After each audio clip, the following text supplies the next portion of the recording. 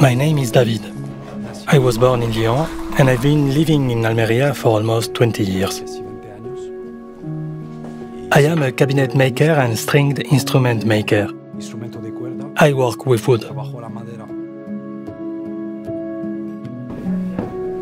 I started my professional career as a carpenter in Lyon in 1993 at the age of 14.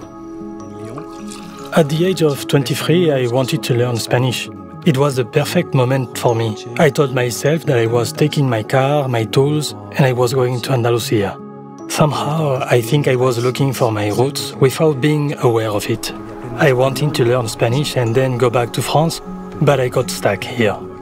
It would be impossible to go back now.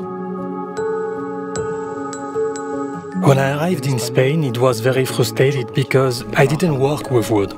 I made a living making parquet floors and kitchens, but something important was missing.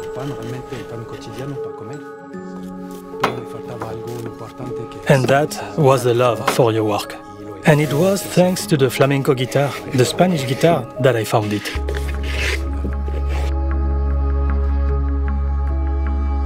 A friend of mine said to me, "You are a carpenter?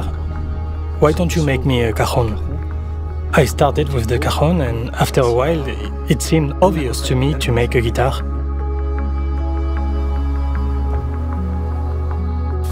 It's played by hand.